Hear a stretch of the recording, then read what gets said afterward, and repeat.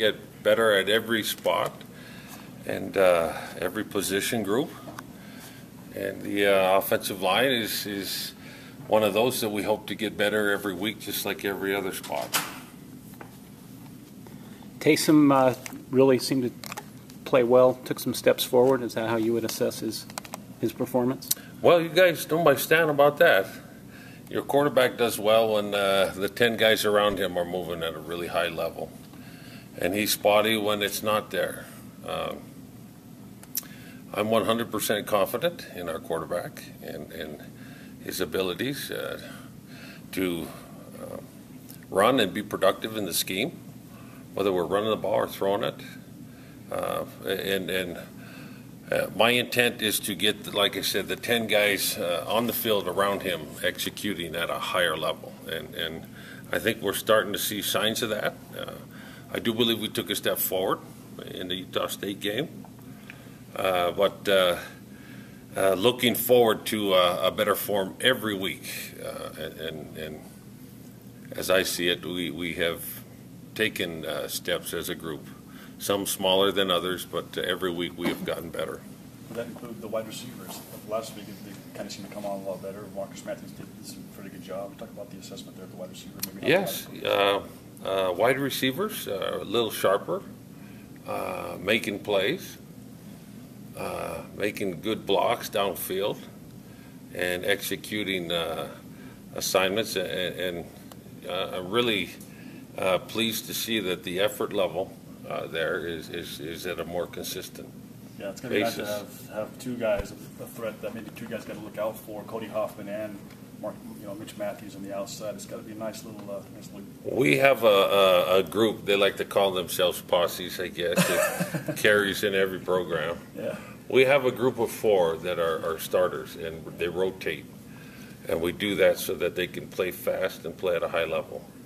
And we are taking a step forward there.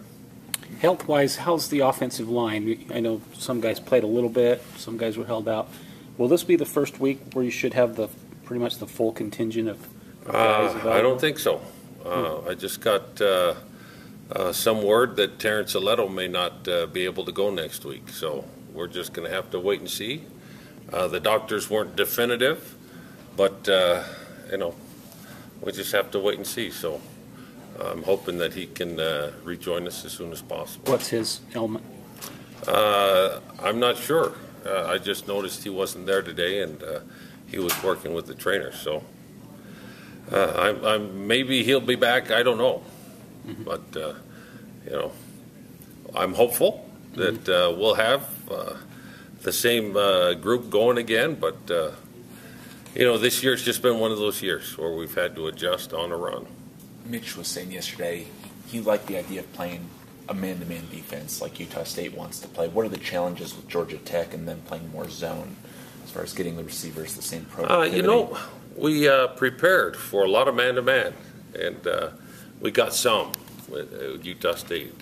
We didn't get from start to finish. So, I would like to see more man-to-man because that's really what we've been preparing for.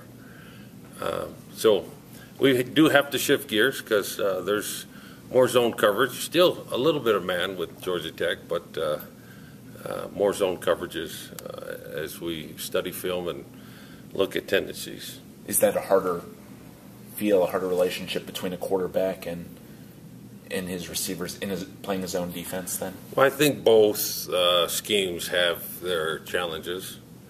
And the zone challenge is, you've got to find open windows, and those windows don't stay open long. And so the execution has to be sharp. Protection has to be crisp, so the quarterback is not, rattling around in the pocket. And then there's very little margin of error in a good zone defense. And so I do believe that you've got to be sharp. You've got to recognize coverage. You've got to be able to protect, and then the quarterback's got to be accurate.